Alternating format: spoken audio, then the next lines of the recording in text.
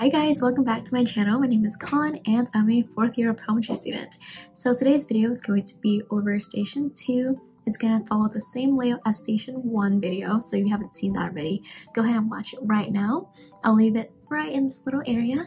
So same as before, same disclaimer as before. First, I'm just going to talk about the station, then I'll talk about my experience, and then I'll show you how to do it for my audio and visual learners who prefer just watching how I did it. So first, for station 2 is a little different than station 1 because now you have a proctor in the room, making sure that you are doing everything correctly and you're not putting the patient any harm whatsoever. Make sure you go on the website because the website gives you a layout of how the room is set and where they left all of the equipment. When you come into the room, you have about 5 minutes to lay out the room as you would like. So make sure you put it in the order that you would like to do the station in, and then go ahead and read the rubric. There is a repeat rubric, and I think that one's really important for this station particularly because this station has a lot of skills that can be repeatable. The repeat policy, if you don't know this already, you can repeat a skill, but you have to verbally say that I'm going to repeat the skill. And when you repeat the skill, make sure to go back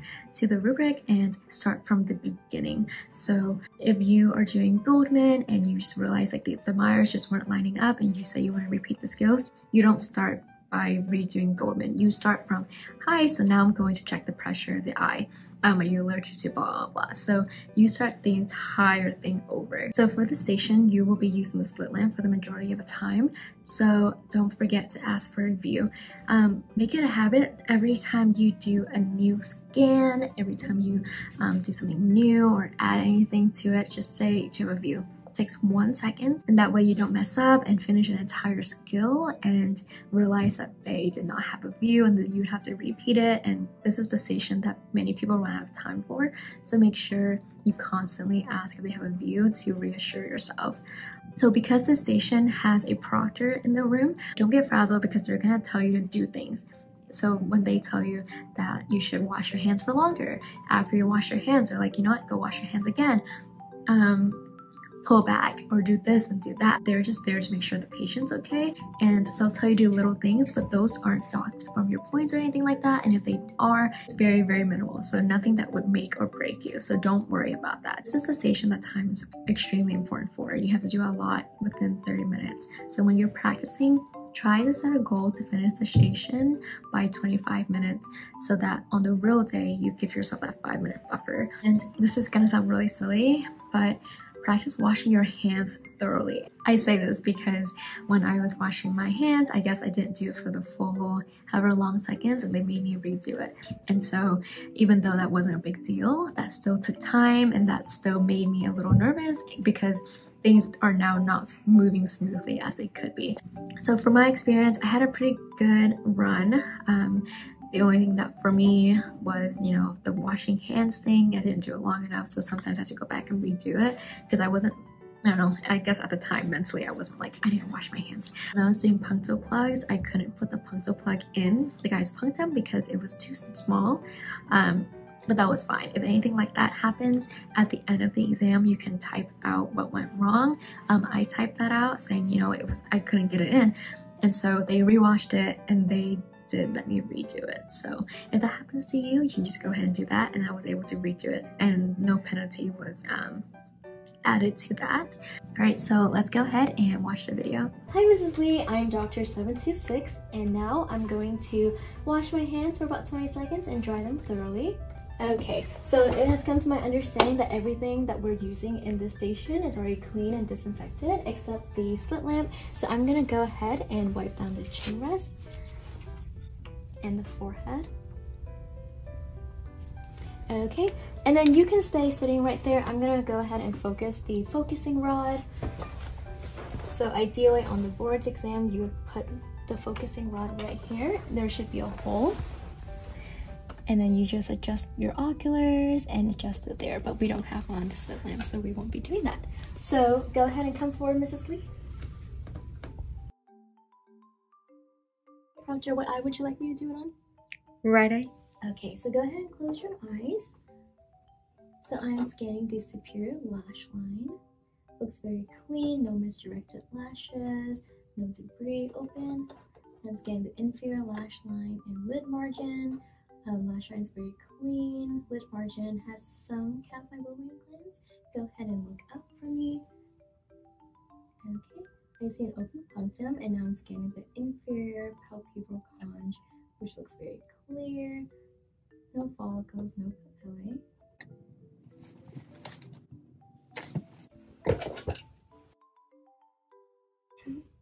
Alright, so go ahead and close your eyes for me. And I'm just going to invert the lid. I'm now scanning the superior palpebral conge, which is also very clear, no follicles or papillae. Alright, go ahead and open your eyes and look up for me. Now I'm scanning the inferior bulbar conge and sclera, just mild injection. Go ahead and look to your left. Now scanning the temporal bulbar conge and sclera, no trace injection, no lumps or bumps. Go ahead and look to your right. I'm doing nasal bulbar conge and sclera, which has trace injection as well. Go ahead and look down. I'm now doing the superior bulbar conge and sclera, which has trace injection as well. Go ahead and look straight ahead. I'm scanning the iris. I see flat iris, open really big for me. Excuse me. Flat brown iris with no neovascularization. Okay. I'm now going to increase my mag and increase the light. Now I'm scanning the cornea. The cornea is very clear, no opacities. Going into an optic section. Corneal epithelium, stroma, and endothelium is clear and intact. And the temporal angle shadow is about the same size as the width of my beam, so I'm going to grade that a 4. And now I'm going to go ahead and turn the lights on. Ideally, this entire room would be dark. Going to go into a conical beam. And the highest mag, I think on board 16 is the highest you can go. And now I'm going to be checking for cells or flare. I'm dark adapted, I don't see any. Okay, and now I'm going to be checking to see if there's any transilluminating defects.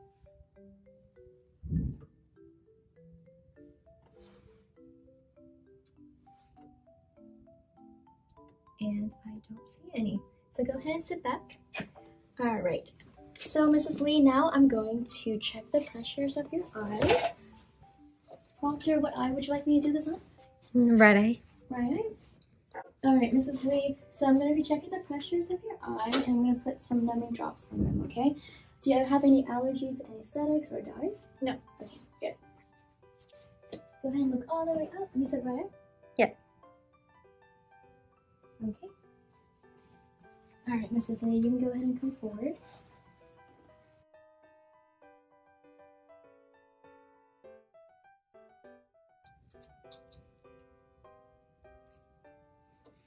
And then on the slit lamp of boards, you should have a Ratten filter, but for the slit lamp, we will not. Alright, I'm scanning the cornea. Cornea looks very clear. No SPK or any corneal opacities. And the tears are evenly distributed across the cornea. Pretty adequate tear meniscus as well. Very safe to do Goldmann. You can sit back, Mrs. Lee.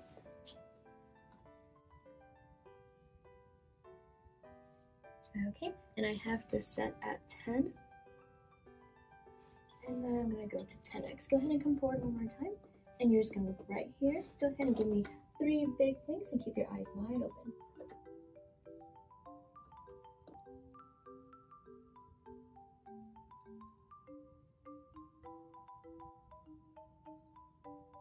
Good, you can sit back. It is 14 millimeters mercury at something, something, something. Mrs. Lee, that is within normal range. So you can go ahead and come back, Mrs. Lee. I'm going to check in to see if I had left any corneal imprints on your eyes. And everything looks very clear. You can sit back. Alright, Mrs. Lee, I'm now going to be using this contact lens to assess the structures of your eye to see how well you drain this fluid called aqueous humor, okay? So first, I'm going to anesthetize the eye. Proctor, what eye would you like? Left. Okay, Here you go. Go ahead and look all the way up for me.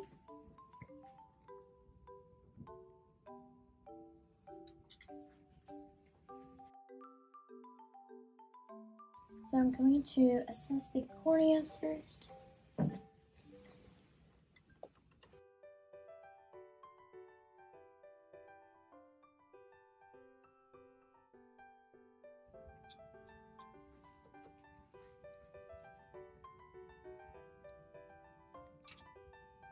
And it looks very clear, so it's safe to do gonio.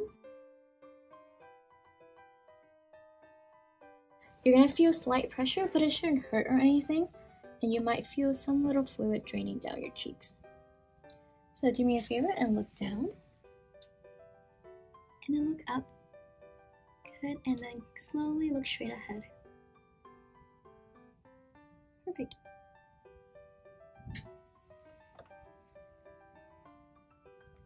Alright, Proctor, do you have a view? Yes. Alright, so now I'm assessing the inferior angle. The iris looks flat, and the most posterior structure I see is ciliary body.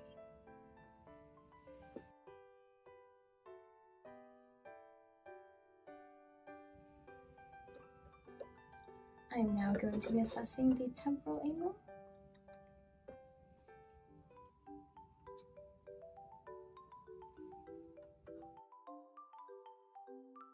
Iris is also flat, and most posterior structure I see is ciliary body. I'm gonna turn down the brightness on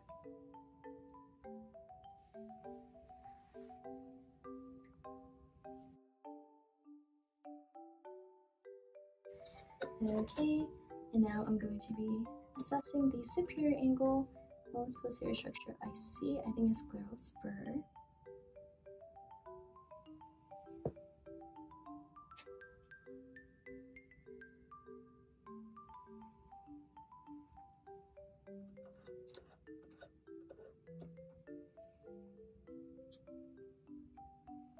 I'm now going to be assessing the nasal angle, and the most posterior structure I see is the ciliary body. So go ahead and look toward your nose. Okay, you can sit back. Okay, Mrs. Lee, whenever you're ready, go ahead and come back forward. I'm going to scan the cornea again, just to make sure that we didn't leave any imprints.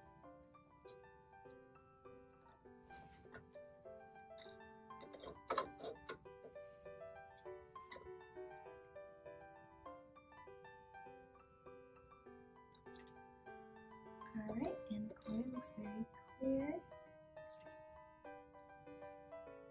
Okay, you can sit back. Alright, Mrs. Lee, I'm now going to be inserting a collagen plug into your punctum, which is where the fluid on your eyes drain out. This way, the fluid can stay on your eyes longer. It helps with dry eyes. So I'm going to go ahead and grab it.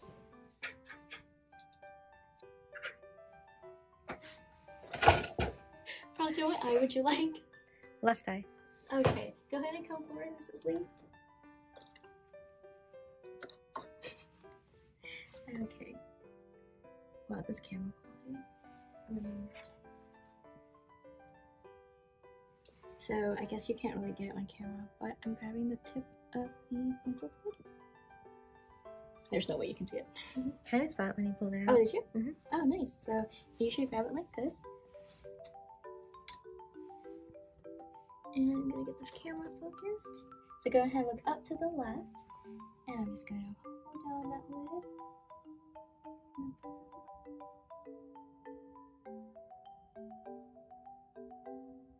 Okay, so I left it there for about 2 seconds. Ideally, I would put it 10 millimeters down and then 8 millimeters toward the nose.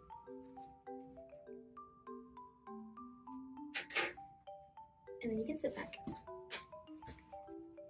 Alright, Mrs. Lee, I'm now going to be putting in a contact lens into your eyes. Proctor, what eye would you like the hard lens, or what eye would you like the soft lens? Soft in the right, hard in the left. Alright, so first, don't forget this. Adjust the headrest first, and then go wash your hands. So BRB. So now I'm inspecting the hard GP for any cracks or breaks, and it looks very good. Just gonna put a little bit of wetting solution on it.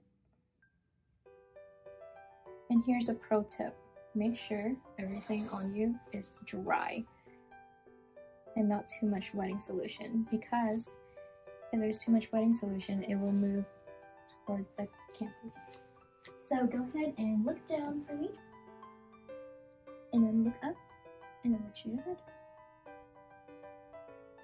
Okay. Basically, you're gonna feel that left one a little bit more than the soft contact lens. Now I'm gonna get the soft contact lens.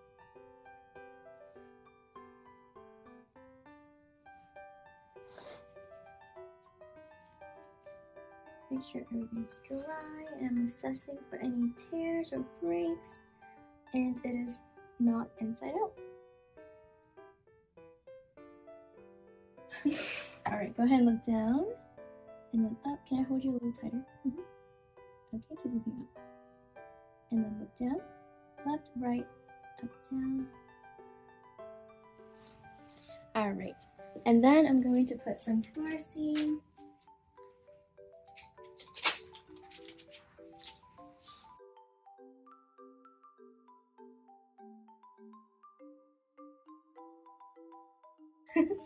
Go ahead and look down for me.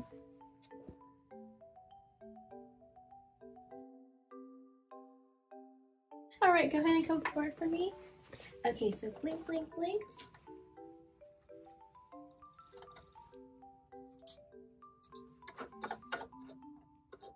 Okay, I'm gonna go back to, and this is the part where you put your retin filter in again. That should be on camera. Okay, so I have the GP here at blink. So it looks like it's decentering inferiorly. Apically, it looks like there's more pulling inferiorly. And mid-peripheral has a little bit of a touch, and there's excessive edge lift, but adequate movement upon blink, and it looks like an interpupillary fit. Then over here, I'm going to change the light back to white. And then looks like the soft contact lens has 360 coverage. And blink for me. Temporal movement is a 0.25. Nasal movement is about 0.25. Can you see that? Okay. So that's going to be about a 2 degrees rotation to the right. And then go ahead and look up for me. And blink. And then 0.5 millimeters on up gaze of movement. And then look straight ahead. I'm just going to remove it, so go ahead and look straight ahead. Remove the GP because I'm pretty sure this.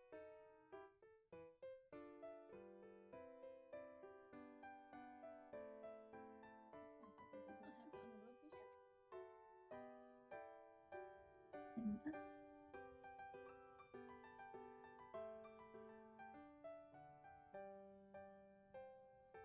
Okay, go ahead and come forward. And you only have to, well, our rubric, you only have to check for staining and the GPI.